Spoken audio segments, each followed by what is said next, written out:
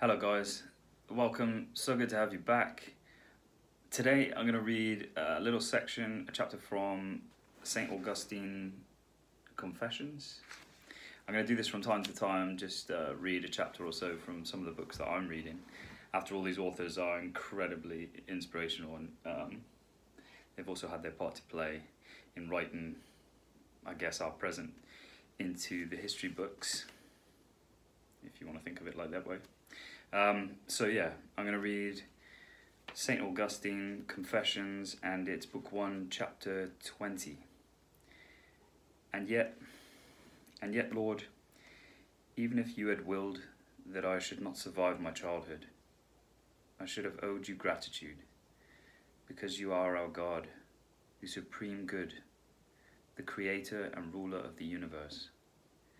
For even as a child I existed, I was alive. I had the power of feeling. I had an instinct to keep myself safe and sound, to preserve my own being, which was a trace of the single unseen being from whom it was derived. I had an inner sense which watched over my bodily senses and kept them in full vigor. And even in the small things which occupied my thoughts, I found pleasure in the truth. I disliked finding myself in the wrong. My memory was good. I was acquiring the command of words. I enjoyed the company of friends, and I shrank from pain, ignorance, and sorrow. Should I not be grateful that so small a creature possessed such wonderful qualities?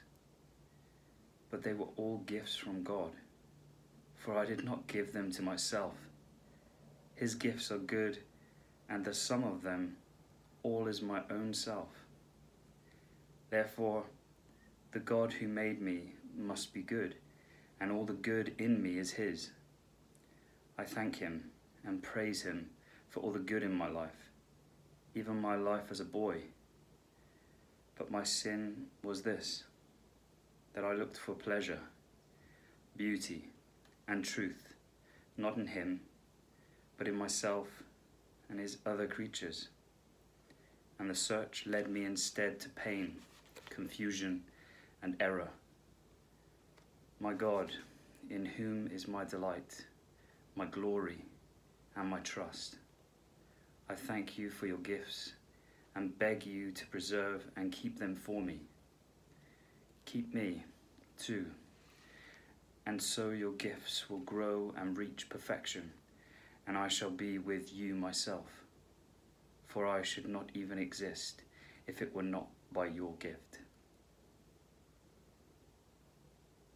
So there we go, St. Augustine's Confessions. That's actually in book 1, chapter 20. I really enjoyed reading this book. Just wanted to share a little bit with you, and yeah, I really resonate with that, and just, yeah, enjoying reading it. I hope you're also encouraged by that. Be blessed, enjoy the rest of your weekend. Take care, and thank you so much for listening.